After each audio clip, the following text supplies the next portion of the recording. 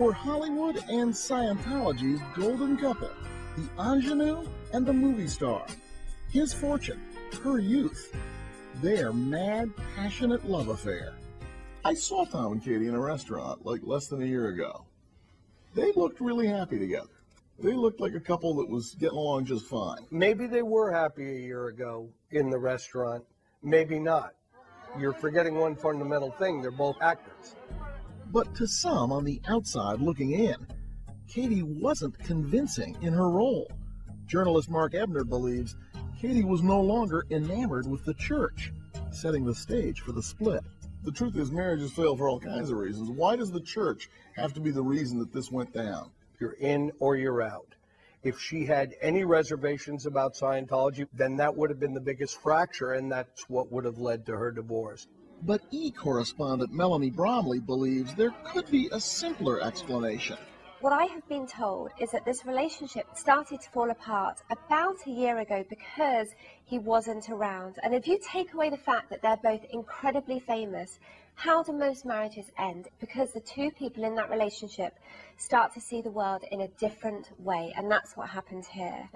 Only Katie knows for sure her real reasons for wanting out of the marriage or her feelings about Scientology. And she's not talking, but someone who's been there says breaking up with a Scientologist can be particularly difficult. My situation was pure hell. Just like Katie, Carmen Llewellyn married young to an actor and devoted Scientologist. She was just 20 when she tied the knot with Jason Lee in 1995. I was aware that if I didn't become a Scientologist, then I was out. And I was aware of that. But also at the same time, I was madly in love. At first, Carmen says she was almost as giddy about her encounters with Scientology as she was about her man. A lot of the information is actually really cool. And it really is helpful, and it really does change people in a good way. And I was changed in a good way. She says she devoted time and money to auditing, spiritual counseling sessions that are supposed to help church members overcome past traumas and self-destructive behavior. There were days, she says, when she spent 4 or 5 hours clutching electrodes that were wired up to a machine called an e-meter, while her auditor barraged her with questions. Auditing is intense. They can ask you anything. So if you have a secret, don't expect to keep it. After a while, Carmen says the collection of her innermost secrets by the church started to bother her. What were they doing with all that information? They're writing it all down on a piece of paper, and they're keeping it in a file. And you're watching them do that. I know that there's something not right with that, because to me, sometimes it feels like intelligence gathering. The Church of Scientology says what's revealed in auditing sessions is considered sacrosanct and kept strictly confidential. Carmen's marriage to Jason Lee fell apart in 2001. She had started abusing drugs and would soon stop practicing Scientology. She says she was labeled a suppressive person, Scientology speak for someone who undermines the church, someone to be avoided. I was ostracized. Scientologists cut off from me. They weren't allowed to speak to me, not even a hello. In this 2004 promotional video produced by the church, Tom Cruise can be heard using the term suppressive person, SP for short. Maybe one day it will be wow, SPs, like they'll just read about those in the history books, you know? What did all this mean for Katie as she contemplated ending her marriage? Would she stay with Scientology? Or could she become an SP if she left Tom? She only had to look to the fate of Tom's previous wife, Nicole Kidman, to get an idea of what could lie ahead. We all said she was an SP, even I did, which I feel so irresponsible about. At that time, we were like, oh, she's an SP, that's what they say. After Tom's divorce from Nicole, the couple's 2 adopted children stayed with Tom and the church. Biographer Andrew Morton says for many years, they had little contact with Nicole. Nicole was very much on her own. You know, her relationship with her children was pretty distant. I mean, it was down to phone calls and on the internet. If Katie feared being apart from her daughter Suri, the stakes must have seemed very high as she considered her next move. Everything Katie did sort of leading up to her divorce filing suggests a significant degree of planning. And it suggests fear in some way, I think.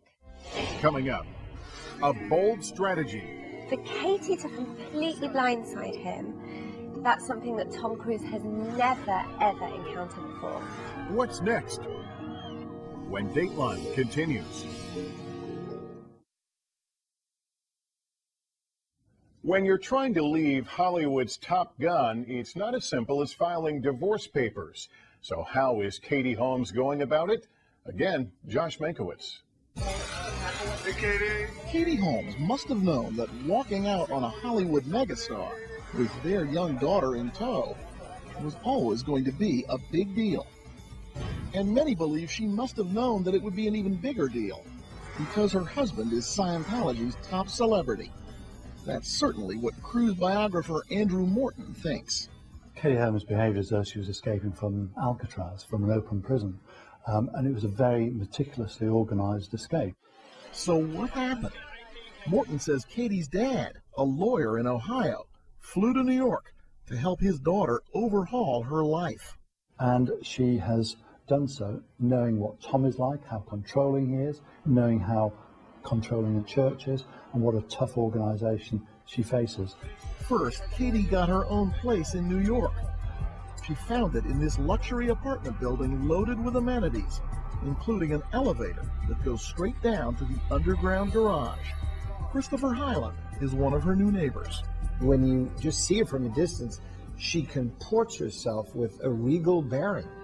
Next, Katie cleaned house. She fired the members of her team who were loyal to Tom. Katie also got a new cell phone, according to People magazine. What woman changes her cell phone, doesn't give her friends her telephone number? The answer is somebody who knows they're about to be in for one hell of a fight. I think so. By all accounts, Tom Cruise was caught off guard, thousands of miles away on a movie set in Iceland, when those divorce papers were filed in a New York court. Every move she's made in this has been, to a T, literally perfect.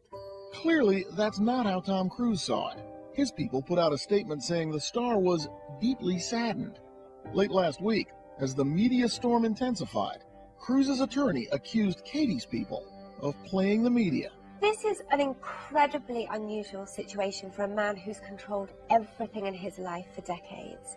But just today, it appears the temperature is being turned down in what could have been a brutal and public battle.